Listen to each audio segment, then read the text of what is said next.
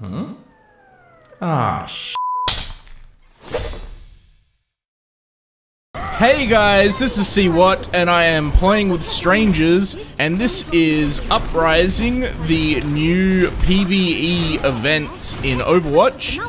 Basically, I've been playing this quite a bit since it came out last week, and there are a couple of achievements I'm still trying to get, and, well, actually, I think the only two that remain that I still need are to beat the basic Uprising, which is this one, on Expert and Legendary. I am not ready to take on Legendary yet, so here we are doing some Expert.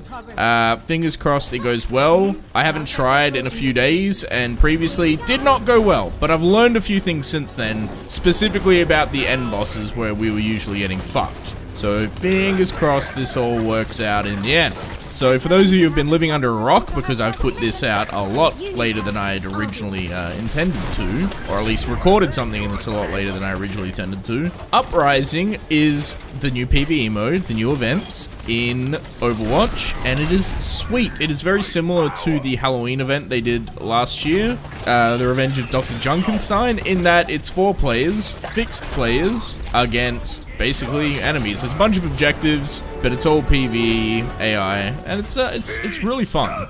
And it's important in the fact that it is the first story of any kind in Overwatch, like in the game itself, which is really cool. Like, I love Overwatch, and it's a super fun multiplayer game that doesn't need a story. I don't think every multiplayer game needs a story, although I do like it sometimes. But in the case of something like this, I really want a single-player story for no other reason than the little bits of, you know, the little bits of lore that get dropped here and there, and the animated things, and the comics and all of that, make the characters so goddamn interesting that I want to play a story with them. So this is like a nice introduction to what, you know, what a single-player campaign might feel about if they ever did it. Or a multiplayer campaign like this. Come get some, bitch. Give me your arm. So, we're fighting against Null Sector, which are a bunch of bad Omnics. Or maybe they're just robots? Like, are Omnics specific to, like, the race? Or is that just a term for any robot? I should look that up. I don't want to be accidentally racist. Boom! Give me your shield arm. Uh-oh. Where are they? Alright, I'm on top of him. Get him. Get him. Get him. Alright. Alright, that's not a bad use of it. Oh! Woo! Let's just, oh, wow, we're getting accidentally fucked up really bad here right now. So I'm getting that heal on. Fucking Christ, where was Torb? Alright, well, we got the extra heal going. There we go. Now we got enough. I don't know what that Torb was doing. I did not feel like anyone was putting any damage out behind my goddamn shield that I was trying to use to protect, to help get the Tracer up off the ground. But anyway, so currently we're doing capture objectives. This is the third one. They're usually pretty straightforward to go through. Fucking Christ, Torbjorn.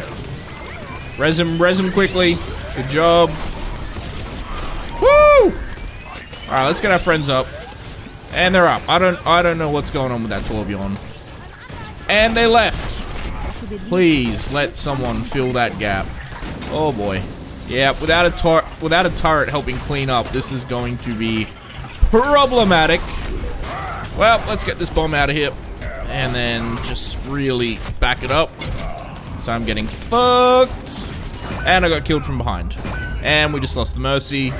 And we just lost the Tracer. Awesome. Let's get out of here.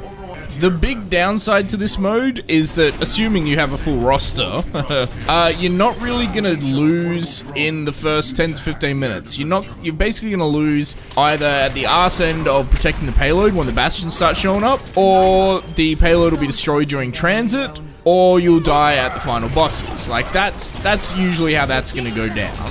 And it means when you do lose there, you have to go through the same 10 to 15 minutes of stuff that you're pretty much never gonna lose in. And it's just this. Alright, I guess I'll stand on the point.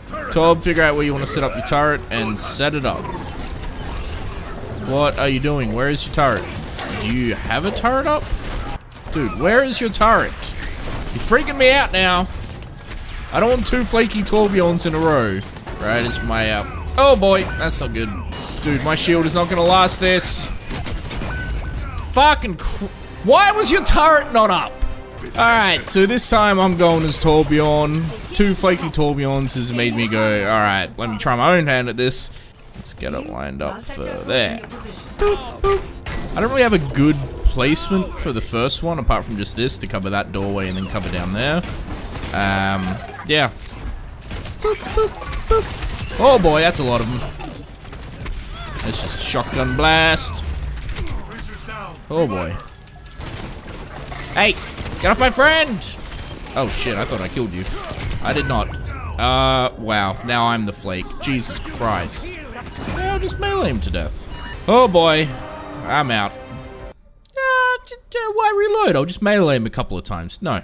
Idiot. Idiot. Idiot. Idiot. The building of a new home for the Omnics in London. Oh my god, skip it! Charge it through! Coming through! Yeah, let's start this hack. Alright, pick a spot, Torb. I'm gonna protect you while you put it up. Pick a spot, Torb. Alright, let's protect it from them for the moment while he beats it up. And it is beat. And she's up! Good job, Mercy. Alright, you wanna repair that turret? Seriously, now's the perfect time to repair that turret. Why are you not repairing that turret? Look at it. It's smoking. It's got sparks coming out of it. Seriously, dude, you were right next to it. You know how much time you had to repair that turret? So much time. Okay. Damn it! Are you kidding me? This is actually really depressing because previously when I was trying Expert, I almost always made it to when the cart was on the move. 4 attempts in now? I've only gotten to the cart once, and that was shorter player. Alright, Torb, pick your spot. Pick your spot, Torb. Alright, it's a good spot. Alright, Torb, you set up where you want to set up. Alright, so start on the left, and then move to the right, because the left one's come down first. Alright, now we're going to have the little laser guys coming in. Whoop! Nice. Taking care of the slicers. Oh, totally forgot about the ones on the right. Alright. Now, because we actually have a turret up this time, it means I can focus more on just keeping the shield up to block the slices. Alright, 2 Eradicators, this is a problem. Alright, smashed them both down. Straight through. Took out one of them. The other one's almost dead. He's dead. Alright, thank you, thank you, thank you. Alright, here we go. Just gonna focus on letting them put out damage, and then I'm gonna charge it away. Shit! Shit! I was supposed to pin it. I did not. But we got it in the end anyway. So that's something. Thank God for that Torb turret. Alright. Let's take... God, fucking missed the bomb again! Fucking Christ. No! Shit! God damn it, I totally fucking fumbled that. So much fail. God damn it! Fuck! That was totally my bad. Searching for people who suck as much as you. Dang! Alright, game. Jeez. This is the one. I can feel it. No, you don't step on it until the Torbjorn's down here, because he's the slowest, he doesn't have any mobility, and now we've got enemies coming out that he's gonna have to protect his goddamn turret from while he's trying to set it up. Also, if he's going where I think he's going, I tried setting up there once, it did not go well. I died. Cannot be shot from behind. You can only cover one area. Well, I can cover about 180 degrees.